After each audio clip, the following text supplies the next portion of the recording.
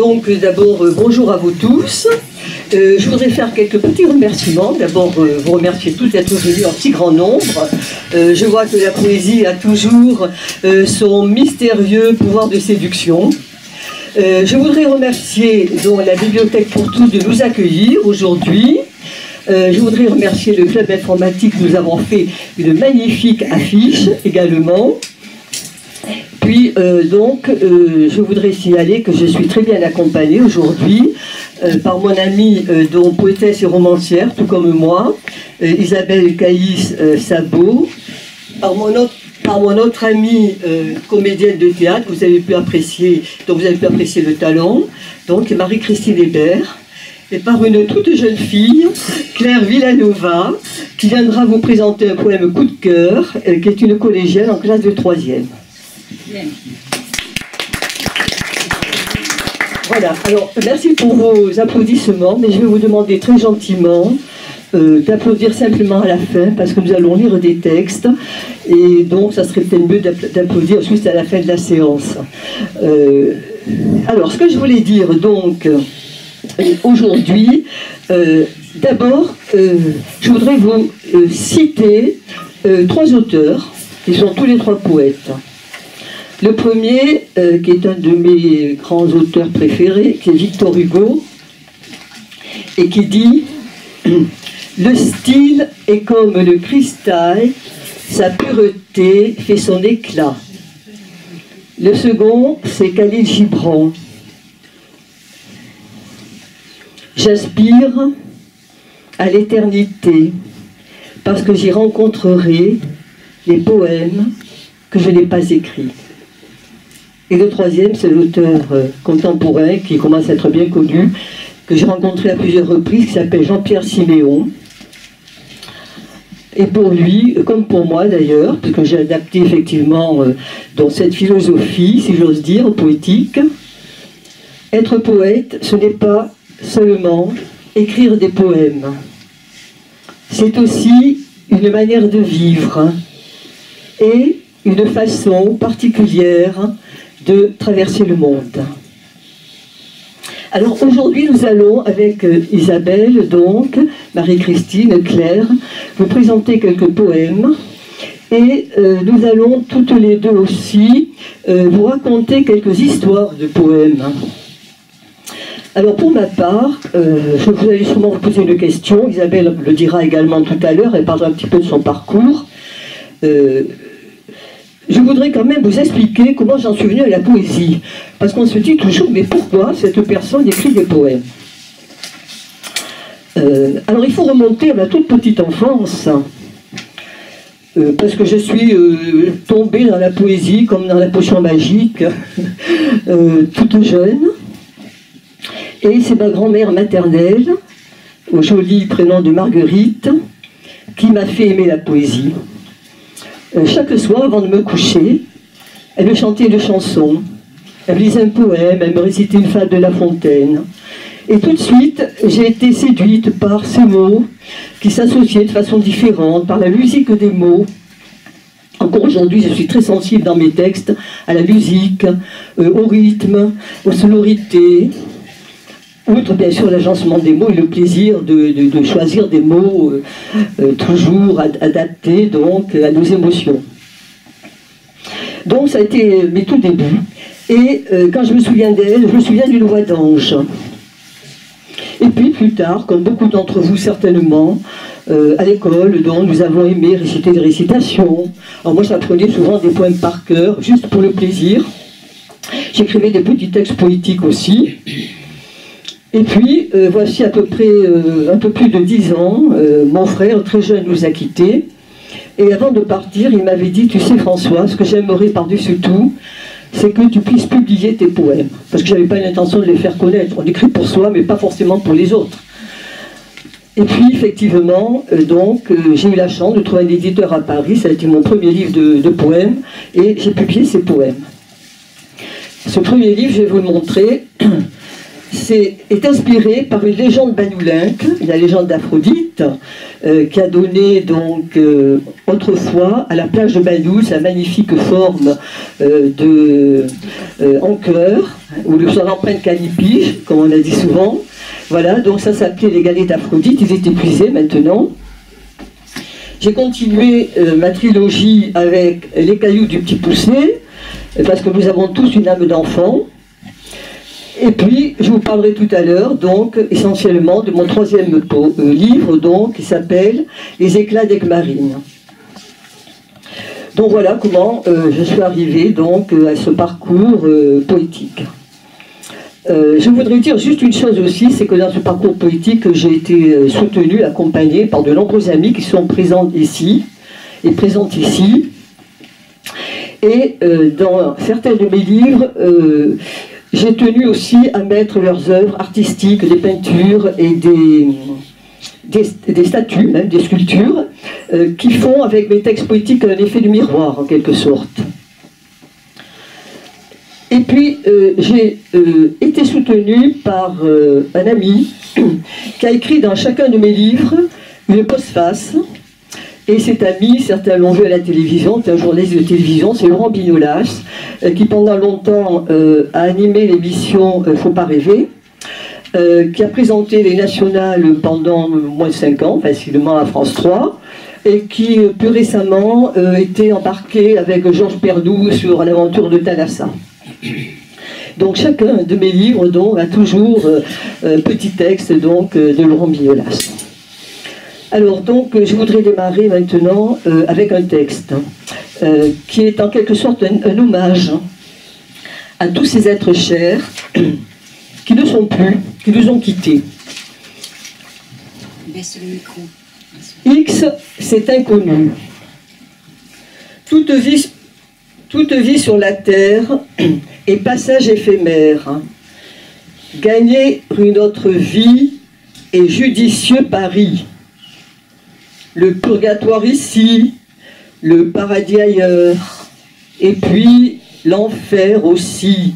Pourquoi a-t-on si peur? X, c'est inconnu et désormais connu par ceux qu'on a aimés, ceux qui nous ont quittés. Quand ils s'en vont d'ailleurs, ils nous disent à bientôt, et ce sont les meilleurs qui partent le plus tôt. Nous voilà orphelins. Adieu, bien chers frangins. Quant à nos bons amis, eux aussi sont partis. X est inconnu, est-elle dans les nues, quand le ciel étoilé vient nous interpeller. Et puis, n'oublions pas ces silhouettes anonymes, broyées par les combats, explosées sur les mines. Et aussi, ces enfants, maltraités par des grands, dont les tombes fleuries pleurent à l'infini. X, c'est inconnu. Un jour sera connu. Triste finalité ou vraie éternité. Je laisse la parole à Marie-Christine. Je prends pas le micro. Pas plus mal. Je crois qu'on n'avait plus parce que... Alors on a la plume, pinceau et renouveau. Un peintre et son pinceau, avec juste un peu d'eau, fait renaître un printemps éclatant sur la toile. Harmonieusement, il choisit les tons chauds. La lumière d'avril vient déployer son voile. La muse du poète anime le tableau. Les sensuels parfums de l'éclosion nouvelle sont exhalés légers par la magie des mots. Les subtiles senteurs, vraiment, nous ensorcellent. Le pinceau délicat fait fleurir le jardin. Les couleurs s'épanouissent en bouquets blancs et roses, piqués d'or et d'azur, de pigments purpurins. Le peintre a sublimé toute métamorphose. Le luth du poète répond aux chants d'oiseaux que l'artiste a nichés dans la verte ramure. Leurs airs mélodieux sont happés par les mots. Chaque son est décrit avec sa tessiture. La plume et le pinceau jouent la complicité pour célébrer à deux la belle renaissance de la nature aimée, admirée et choyée, qu'il nous faut protéger par notre vigilance. Voilà, donc je tiens à dire une chose. Mon amie Anne-Marie Péris, donc, qui est aquarelliste et sculptrice, est dans la salle. Ce poème, donc, a été composé quand nous avons présenté le Printemps des poètes à Argelès. Elle avait fait un magnifique tableau, je me suis inspirée de son tableau, où les oiseaux sont cachés, il faut vraiment les deviner dans la verdure, on les voit à peine, dans un magnifique arbre en fleurs. Et donc c'est un poème en l'honneur du printemps, puisque nous avons intitulé cette séance à l'orée du printemps. Voilà, maintenant je vais laisser la parole à mon amie Isabelle Caillis-Sabot. Oui, bonjour. Je vais vous parler très brièvement de moi. Donc je pense que vous me connaissez par les romans, notamment le roman de Banyuls. C'est trop fort? Voilà, le roman de Banyuls et puis d'autres romans qui sont ici à la bibliothèque. Je ne sais pas si vous me connaissez au travers de mes poèmes. Donc mon parcours poétique est très simple. Je pense que je suis née avec la poésie et qu'elle ne m'a jamais quittée. J'ai commencé à écrire, quand j'ai appris à lire et à écrire, j'ai commencé à écrire des petits poèmes. Et puis j'en ai écrit, je n'ai jamais cessé d'écrire.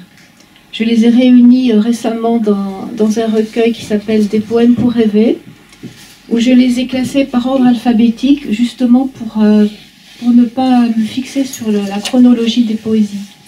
Parce que pour moi, un poème n'a pas d'âge. Quand je relis des poèmes d'avant, je ne sais même plus si je les ai écrits il y a 1 an ou il y a 20 ans. Donc ce livre est un dictionnaire d'émotions finalement. Donc j'ai choisi de vous lire des poésies influencées par les régions que j'aime et que j'ai aimées. Il y a bien sûr mes influences catalanes, puisque mon père est catalan. Donc on retrouve beaucoup de paysages d'ici. Il y a aussi mes influences nordistes, puisque ma mère est ch'timi. Et donc j'ai écrit pour elle, et à travers elle, je dirais, un poème. D'ailleurs, je le lirai, puisque je sais qu'en plus, il y a des personnes du Nord qui m'écoutent. Et puis aussi, il y a l'influence d'une région que j'ai beaucoup aimée, dans laquelle j'ai vécu une bonne trentaine d'années. C'est la région du Bugey, c'est la région Rhône-Alpes. Donc j'y ai laissé 30 ans de ma vie. Je m'y suis mariée, mes enfants y sont nés, donc sentimentalement, elle compte beaucoup pour moi. Je vais commencer par un poème que j'ai écrit quand ma grand-mère est décédée, mais je pense que chacun s'y retrouvera. Au-delà des soupirs, je n'ai pu t'adresser un regard, un sourire. Tu es parti trop vite et sans me prévenir. Immense est mon regret. Je voudrais te le dire, au-delà du chagrin, au-delà des soupirs. Ta mort hante ma vie. Pour combler ton absence, sans cesse je remue de précieux souvenirs. Je trouve un réconfort en trompant ma souffrance, au-delà du chagrin, au-delà des soupirs. Mes plus tendres pensées vont vers toi dès l'aurore. Je t'appelle et te parle avant de m'endormir. Et bien étrangement, ta voix me berce encore, au-delà du chagrin, au-delà des soupirs. Maintenant, Marie-Christine va vous lire un poème qu'elle a choisi parmi les miens. C'est « Poème à mes enfants ». Alors, poème à mes enfants. Vous avez déserté le jardin de l'enfance. Votre vie est ailleurs, loin de moi, loin d'ici. Pourtant, je pense à vous, toujours, en permanence. Je tremble à chaque instant de crainte ou de souci. Je vous protège encore, et malgré les distances, je vous couvre en secret d'attention, de douceur, de tendresse et de soin, d'amour et de confiance. Je prie pour vos succès et pour votre bonheur. Quelquefois, je l'avoue, mon cœur souffre en silence devant la chambre vide, imbue de souvenirs. Il ne regrette rien. Il pleure votre absence et l'envie qu'il aurait de vous voir revenir. Alors maintenant, je voudrais donc vous présenter donc cette jeune fille qui va vous lire un de ses coups de cœur et vous dire un petit peu pourquoi elle aime la poésie. Donc, Claire Villanova, à toi ma belle. Alors je vais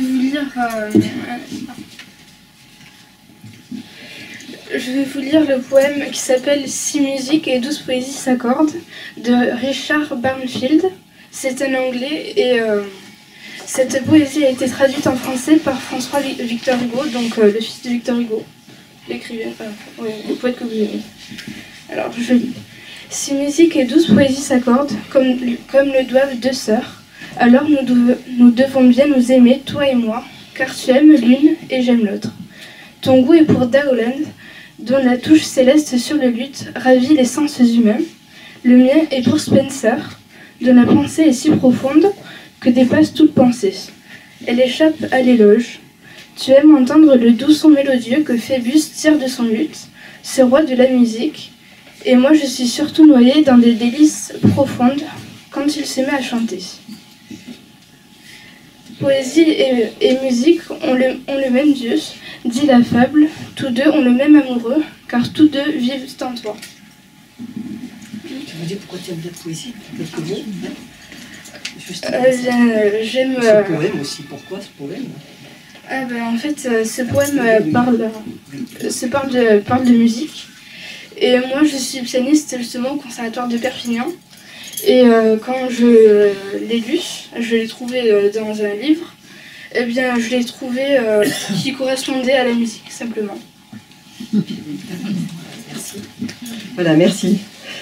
Alors, donc, nous allons continuer donc cette aventure poétique avec donc une petite histoire de poème, comme je le disais tout à l'heure.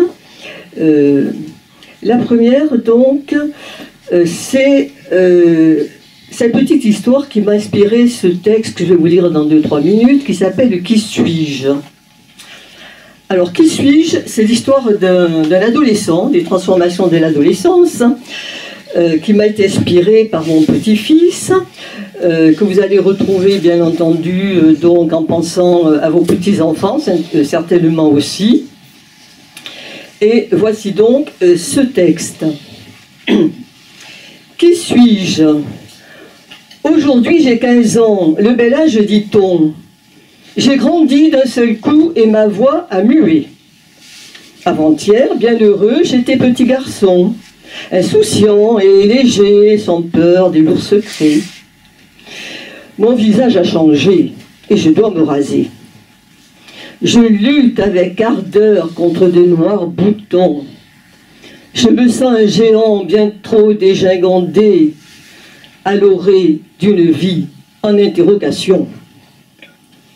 J'ai perdu ma figure au sourire ingénu, ces traits si familiers qui plaisaient à maman. La glace me renvoie un portrait méconnu.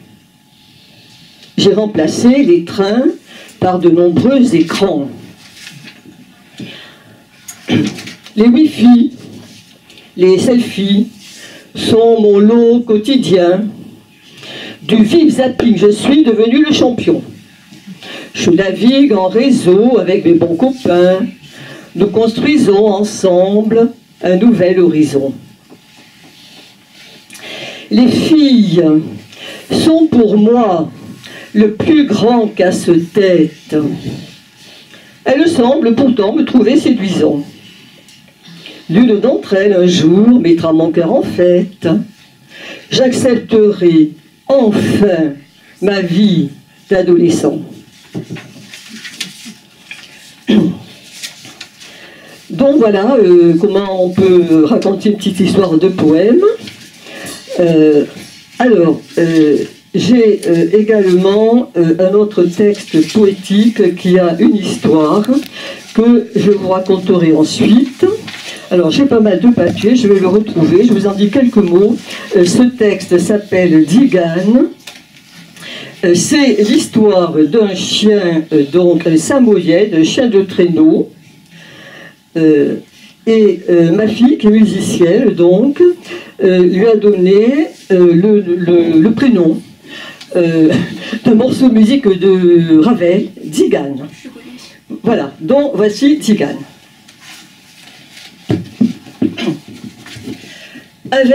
Avec son habit blanc, moelleux et tout soyeux, son clairvoyant regard aux éclats d'obsidienne, son sourire moqueur et sa voix patricienne, ce samoyed aîné de la race des dieux. Il ressemble vraiment aux jouets en peluche, nounours, que les enfants nichent au creux du lit. Il est le maître à bord et calme les conflits de notre cher foyer. Il est la coqueluche. Parfois, il fugue au loin, en grand explorateur. C'est un chien de traîneau, de longues promenades. Ses ancêtres vivaient dans les tribus nomades. L'ascendance imprègne la mémoire du cœur. Sur le seuil, tel le sphinx, il scrute les passants. Tzigane est son prénom en note de musique. Il partira sans bruit à l'âge canonique, rêvant d'une autre vie, d'aventureux loup blanc. Alors ce poème a une histoire. Isabelle et moi, nous avons un petit point commun. Nous avons la chance d'avoir eu quelques récompenses, donc.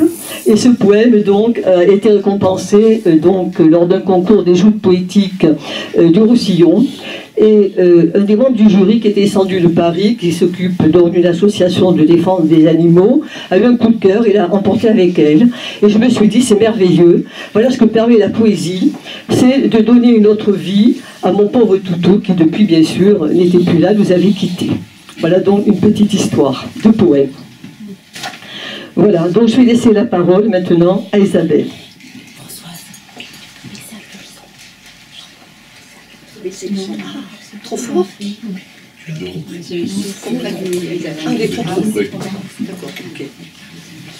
Oui. Bon, maintenant, c'est mon côté maternel qui va vous parler avec ce poème influencé par les pays du Nord. Mon pays. C'est un ciel souvent gris sur une plaine immense, un soleil radieux si le vent vient du nord, une mer, un grand port, un navire en partance, et des coquelicots dans un champ couleur d'or. C'est aussi les corons, les cheminées d'usine, une ville dressant fièrement son beffroi, un air d'accordéon, la ducasse et la mine, la chaleur d'un foyer quand dehors il fait froid. C'est hélas devenu, avec le temps qui passe, un cruel souvenir pour mon cœur exilé, un chagrin qui m'étouffe, un rêve qui s'efface, le remords d'être loin et d'avoir tout quitté. Voilà, c'est pour les gens du Nord. Donc je poursuis avec une poésie qui parle d'un jardin que j'ai beaucoup aimé, puisque j'y ai vécu 30 années. Et je voulais dire que la nostalgie, c'était pas forcément le regret, mais c'est quand on a laissé un peu de sa vie quelque part. Mon jardin que j'aimais. Je suis partie sans peine et sans mélancolie. J'allais vite oublier, du moins je l'espérais. Mais le regret surgit qui déchire ma vie. Je pense encore à toi, mon jardin que j'aimais. Le pré se couvre-t-il de verdure nouvelle? Et l'air embaume-t-il du parfum des lilas? L'azur se remplit-il du vol des hirondelles? Le matin est-il doux? Je ne le saurais pas. Car malgré cette envie remuant mes entrailles, je ne reviendrai plus. J'ai peur, tellement peur, au lieu des jolies fleurs, de trouver des broussailles, au lieu de la rosée, des larmes ou des pleurs, au lieu des chants d'oiseaux, un funeste silence, au lieu du beau printemps, une morte saison, au lieu de flânerie, une cruelle errance, au lieu de souvenirs, un rêve à l'abandon. Et Marie-Christine va vous lire Souvenir. Souvenir. Il y avait dans mon enfance un figuier près du ruisseau. Je lui parlais en confidence du ciel, du vent et des oiseaux. Il abritait sous son feuillage mes jeux, mes rêves, ma candeur, mon insouciance, mon jeune âge et tous les secrets de mon cœur. Auprès de lui, sage et docile, de longues heures je passais. La nuit tombait, douce et tranquille. Au loin, le rossignol chantait.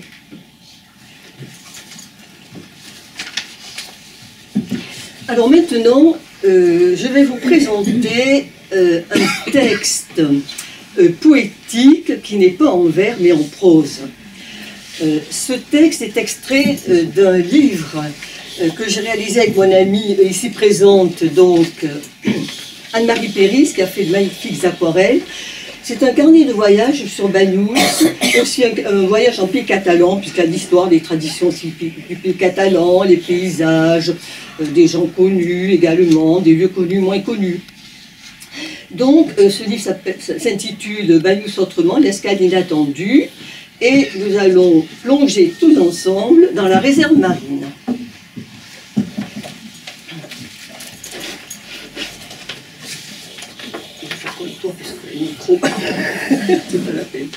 Fond sous-marin. Transparence quasi-tropicale de la réserve marine. Le plongeur amateur découvre la faune et la flore de ce point préservé de Méditerranée. Les petits poissons, oblates, sards, girelles, gobies, frétillent autour de lui. Un mérou vient bouder devant son masque. Sous lui, les rochers sont recouverts d'oursins, de moules, d'arapèdes, et les coraux s'épanouissent dans les eaux chaudes. Des algues multicolores palpitent sous la caresse du courant. Le plongeur, constamment surpris et émerveillé, aperçoit là un homard dans une anfractuosité de la roche, là un Bernard l'ermite dans un logis inattendu, là un crabe dormeur avec sa démarche rapide de côté, avec une jouissance inédite. Il accompagne les évolutions ondoyantes d'une raie marbrée et esquisse quelques figures de valse lente avec un poulpe facétieux. Le monde du silence s'offre à lui. Je vais laisser la parole maintenant à Marie-Christine pour vous lire un de mes poèmes qui est trempé un petit peu dans une plume au vitriol, parce que de temps en temps la poésie, ça permet aussi de s'exprimer de cette façon-là, et qui s'appelle Indignation. Pour que nous puissions travailler librement, dans les conditions de vie tout à fait décentes, et bannir au loin tous les licenciements, offrant aux actionnaires d'augmenter leur rente, osons limiter les délocalisations, taxer le robot qui remplace un emploi, instituer de permanentes formations et sachons mettre à jour d'équitables lois. Pour que la pollution soit enfin maîtrisée, que l'air que l'on respire puisse s'assainir et que les aliments soient moins dénaturés, de nombreux produits chimiques sont à honnir. Osons prendre enfin des mesures efficaces pour éviter les dérèglements du climat, décider de juguler les opposants coriaces qui s'agglutinent à l'argent comme des rats, pour que la maltraitance soit un délit majeur, car le petit enfant ne peut pas se défendre. Du jour de sa naissance, il a le droit au bonheur, non à ces nuits sans fin qui laissent un goût de cendre. Osons engendrer sans aucun atermoiement les mesures les plus sévères qui s'imposent, en écartant toute ombre d'avilissement. Prendre en compte les faits aussi bien que les causes. Oui. Voilà, donc je laisse à nouveau la parole à Isabelle qui va vous lire plusieurs textes. Voilà, donc avant de vous lire Nostalgie, je voudrais quand même vous spécifier que je ne suis pas tout le temps nostalgique. Je suis très heureuse et bon, j'ai beaucoup de joie de vivre. Mais ce qu'il y a, c'est que j'ai peut-être plus de facilité à exprimer la nostalgie, ce qui fait que je l'écris. Mais ça ne veut pas dire que je suis triste. Voici donc un poème, c'est mon côté catalan qui va ressurgir. Nostalgie. J'ai laissé, loin de moi, à l'abri des montagnes, un village blotti au milieu des coteaux, la brise du matin, les fleurs de la campagne et le grand mimosa où nichent les oiseaux. J'ai laissé quelque part souffler la tramontane, emportant les saisons, emportant les soupirs. Une petite place, une allée de platanes, les rêves, les chagrins et tous les souvenirs. J'ai laissé ma maison, j'ai laissé ma jeunesse, mais il m'arrive encore au profond de l'hiver d'entendre comme avant, à travers l'ombre épaisse, l'écho d'une sardane ou le chant de la mer. Je voulais vous dire aussi que ce poème a été transcrit en catalan, parce qu'il a beaucoup plu dans la région. Si quelqu'un connaît le catalan, éventuellement je lui passe le micro pour le lire. Parce que personnellement, je ne parle pas catalan. Non, personne ? Bon. Alors vous pourrez aussi entendre ces poésies sur YouTube, si vous voulez, en catalan lu par mon père même. Si vous faites la chaîne YouTube, vous tapez mon nom et j'ai plusieurs poèmes que je récite sur YouTube. Donc après Nostalgie, rassurez-vous, je finirai par une note fleurie. Je vais vous lire Été. Été, ça traduit un petit peu la version que j'ai toujours eue pour la ville et... Enfin, les grandes villes, je préfère la campagne. Été. Un ciel insignifiant, sans forme ni couleur, s'étale chaudement sur les toits de la ville. Je sens se dégager de ces vapeurs fébriles un charme artificiel et des rêves trompeurs. J'étouffe sous le poids des tourments de l'été. Je m'ennuie au milieu de la foule bruyante. Je maudis le soleil, la lumière aveuglante, l'agitation, le monde et les festivités. Je ne supporte plus ce jour de canicule. Et tandis que s'amorce un banal crépuscule, mélancoliquement je pense et je revois le sentier sinueux qui, à travers les ronces, s'aventure, se perd et doucement s'enfonce dans la pénombre humide et fraîche des sous-bois. Pour terminer, puisque nous sommes en avril, j'ai retrouvé un poème que j'avais appelé « Mon bel avril » et je finirai ainsi sur une note plus joyeuse. Mon bel avril, te revoilà, je te guettais si impatiente. Oh, combien longue fut l'attente, l'hiver ne s'en finissait pas. Tu m'as manqué cruellement, de te revoir mon cœur palpite, et dans ma joie j'oublie trop vite de ton humeur les changements. Le temps dépend de ta faveur, je dois encore m'y résoudre. Il se peut bien que tu saupoudres de neige les premières fleurs. Mais seul m'importe ton retour, mon bel avril, mon doux complice, puisqu'en dépit de tes caprices, tu me ramènes les beaux jours. Voilà, alors moi je vais vous lire aussi donc un ou deux petits textes et je raconterai une dernière petite histoire de poème. Alors quand même un petit hommage à Banyuls, quand même. Aphrodite et la cité de Mayol. Une pâle lueur éclaircit l'horizon. Un étrange artiste compose sa palette. Avec dévotion, il nuance les tons. Un flamboyant décor dans la mer se reflète. La garrigue, au réveil, s'épanouit gaiement. Le myrte et le jasmin enivrent la montagne. Le chêne tend ses bras vers le clair firmament, ses feuilles chantonnant un air de tramontane. Un vol de goélands s'abat sur les galets, leurs cris retentissant dans l'anse du village. L'un des leurs, plus hardi, caresse le projet de monter dans les nues plus haut que les mirages. La cité de Mayol s'anime en plusieurs temps. Un Banyoulin croit voir la déesse Aphrodite. Le mythe est bien ancré, prisé depuis longtemps. Les œuvres du sculpteur évoquent sa visite. La légende transmet. C'est au soleil levant que la blonde Vénus vint s'installer sans crainte. Ainsi, la plage en cœur garda plus de 1000 ans de son divin séant la calipige empreinte.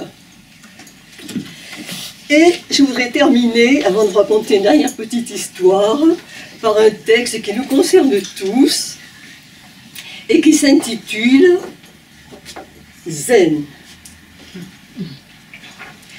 Tandis qu'à l'aube d'une ère nouvelle, tous les espoirs devraient être permis. La violence s'envole à tire-d'aile. D'abord latente, elle explose à grand bruit. Comme un poulpe, elle étend ses tentacules. Le stress envahit la rue, le boulot. Pour trop de guerre, les armes circulent. Les médias nous font part de tous ces mots.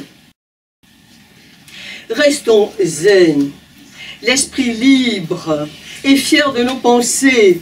C'est un don pour survivre et retrouver la paix.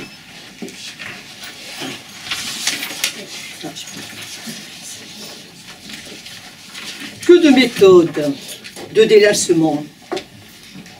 Yoga, Reiki, Tai Chi sont proposés. En fait, il n'est jamais loin le bon temps. Un seul livre peut nous faire rêver. Le bonheur n'est pas un lagon tropical. Chacun de nous affronte des tempêtes. Quand le calme revient, ramène un bon moral. Faisons du moindre plaisir une fête. Restons zen, éveillés. Écoutons la nature, si pleine de secrets pour notre vie future.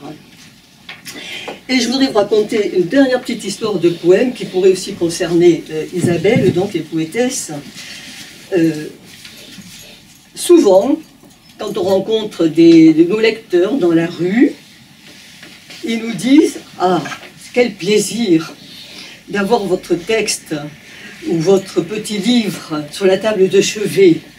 Avant de m'endormir, je lis un de vos poèmes. » Et j'ai rencontré un jour un jeune homme qui m'a beaucoup ému.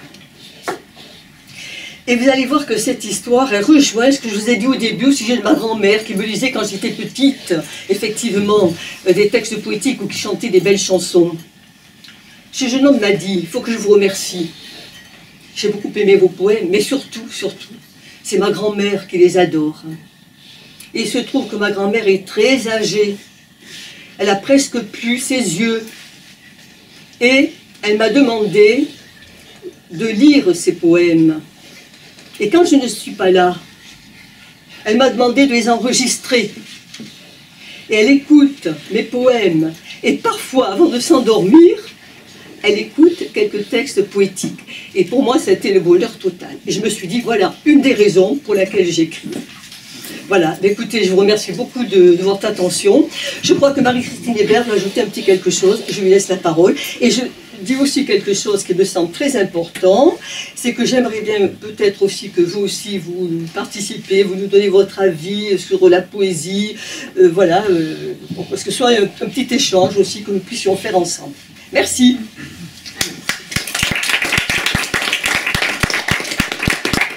Je vais vous lire une poésie de Victor Hugo, À qui la faute, que j'ai lue il n'y a pas longtemps, je l'ai reçue avant-hier.